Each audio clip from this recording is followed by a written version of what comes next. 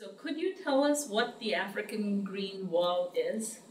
So the African green wall, or African, we call it the Great Green Wall. Yes. This is actually a United Nations initiative to address or curb the environmental issues and climate change from an African perspective, obviously, or in Africa.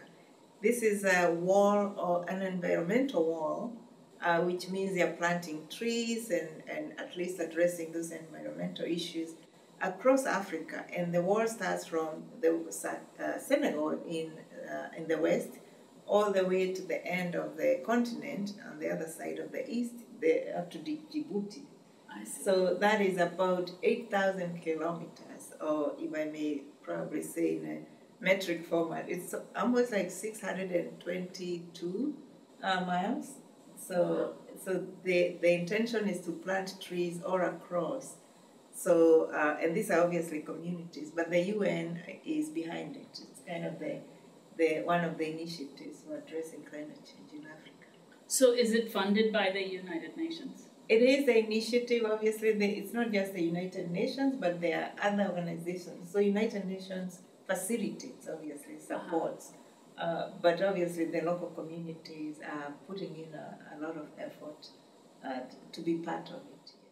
I am excited about it because, one, that's an initiative for Africa. As an African, obviously, when I saw that, I was excited and trying to figure out how can I be part of that, especially the communities that are developing. So my main interest is really working with some of those communities that are putting in the initiative and contributing, whether it's in terms of planting trees or restoring the environment.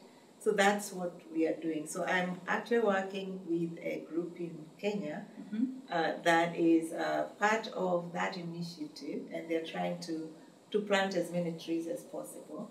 So so this summer, obviously, last summer, I was there and we planted a lot of trees as part of that, yes. So you literally went to different places and planted trees? Yes. Were they like saplings or big trees? Seedlings. They are seedlings? Yeah, so you plant seedlings and then you obviously have to water them. And, they're usually not that big, but, we are trying to help them grow. So communities are actually now trying to help. The big problem there is the water, so they have to really think about where to get the water from. So there are companies that are involved in the irrigation? Well, we work with groups of people, women groups. So because local communities, they are mostly organized, whether it's youth groups or women groups or men's groups. Mostly women are more interested in environmental issues. So because they're already organized, so you just need to sell the idea to them, and then they'll take the initiative. Yes. And so where are these seedlings coming from? There are nurseries there. The big issue is how to acquire the seeds, because most of these nurseries are not public nurseries, they are private nurseries. So my project, the people I'm working with, they're already trying to grow or to plant those seeds and seedlings. But sometimes they're not enough. The demand is much higher.